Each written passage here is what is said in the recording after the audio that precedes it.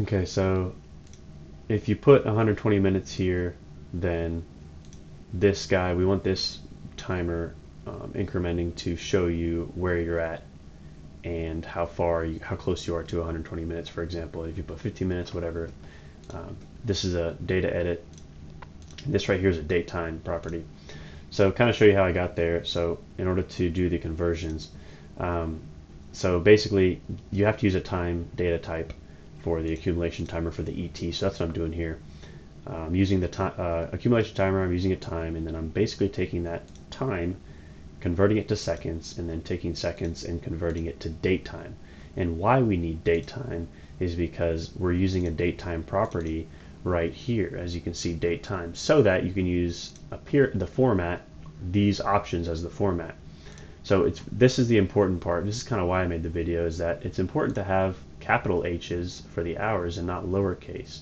So let me go test it for you real quick. So as you can see, we have 0, 16 minutes and 11 seconds, 0 hours, and that's exactly what it shows up here, 16 minutes, 17 seconds, etc.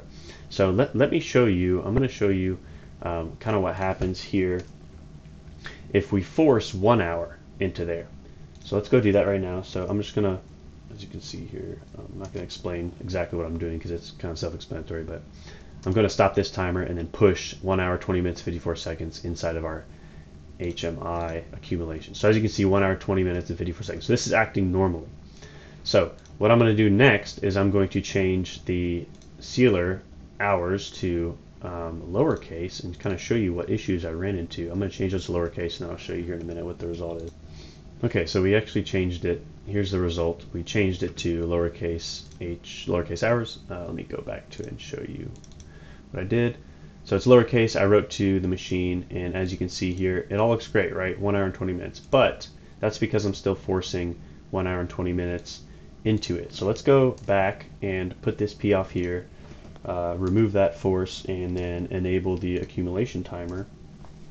I'm gonna write that in, and then you'll see what I was referring to. So let's push that in there. Okay, so we're back to 16 minutes and 40 seconds. So now let's go back and see what the HMI says. So that's the issue. It shows 12. So it picks a default time of 12, and which is very misleading if you put the hour format in lowercase. So yeah, basically make sure it's in uppercase. I don't know much about the minutes and seconds, if they have to be uppercase or if that even matters. I just left them lowercase and kept the hours to uppercase, and that seemed to do what I wanted it to do. So I hope you found this video useful.